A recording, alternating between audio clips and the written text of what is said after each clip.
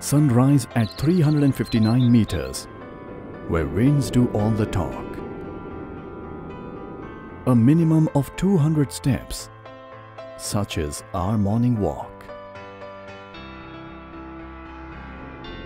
With clouds beneath and flying chariot as our ride. Tools in hand, we construct our nation's pride. The staggering Chenab Bridge and the stupendous Anji Bridge. As a part of USBRL project of Indian Railways and Northern Railway, constructed by Konkan Railway along with AFCONS, Chenab Bridge, with an overall length of 1315 meters and an arch span of 467 meters across the mighty Chenab River, standing at a height of 359 meters above riverbed, makes it the world's highest railway bridge.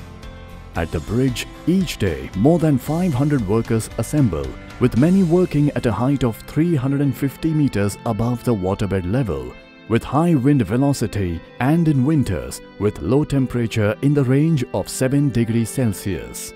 Major structural work is done in the site workshop and then brought by cranes to unimaginable heights, observing proper safety measures. Workers ensure the assembly is done precisely as planned with zero scope of error. Such is the dedication that even their food is brought by cranes and lunch is served on the top of the arch itself.